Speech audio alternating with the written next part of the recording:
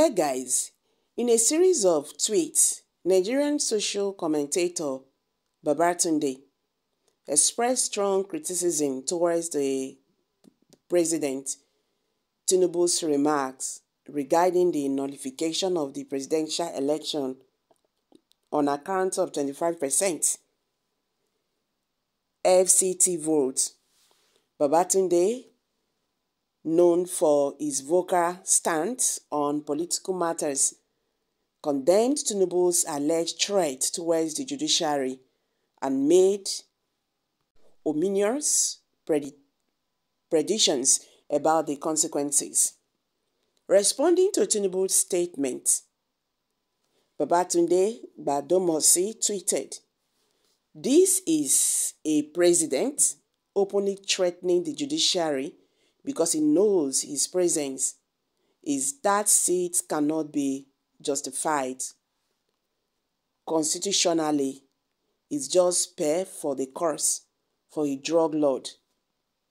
Babatunde's choice of words highlighted his disapproval of the president's alleged disregard for constitutional principles and the rule of law.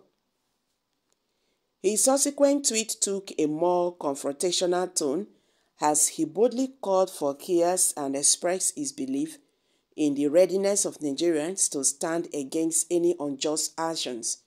He warned, "You will not live to tell the tale if you are removed by the tribunal and you start any nonsense. Do anyhow, you will see anyhow. Wahala." The message appeared to imply that Nigerians were prepared to resist any attempts to undermine their democratic rights.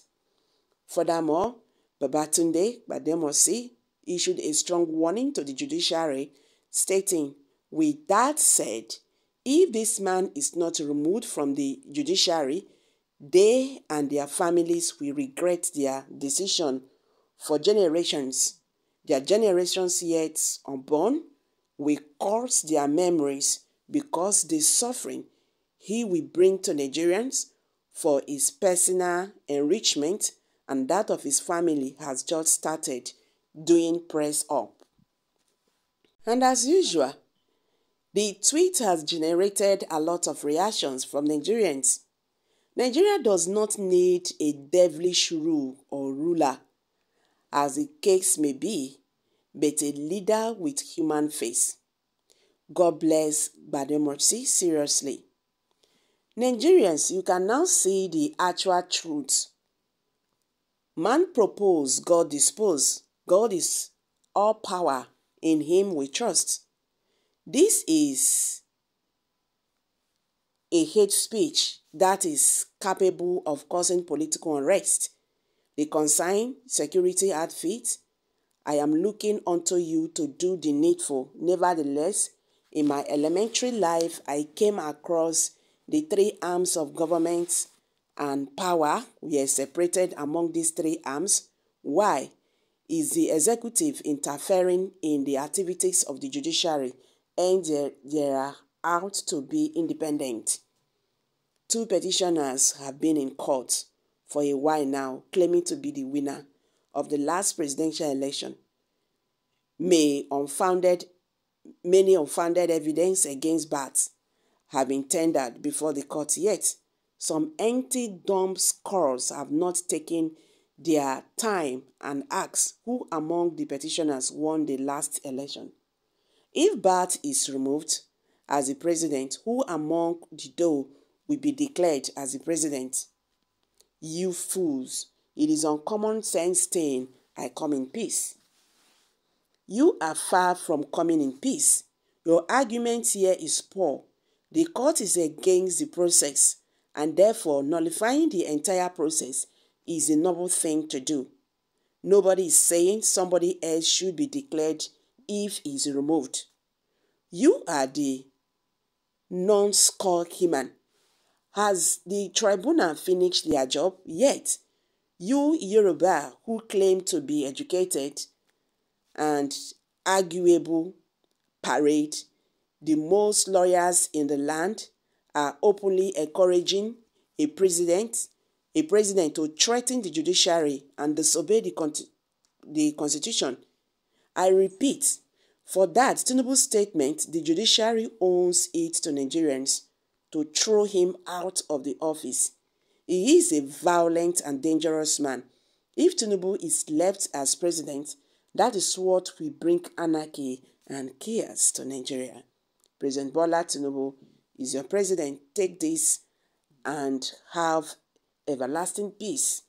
These are reactions from Nigerians, and they keep on talking.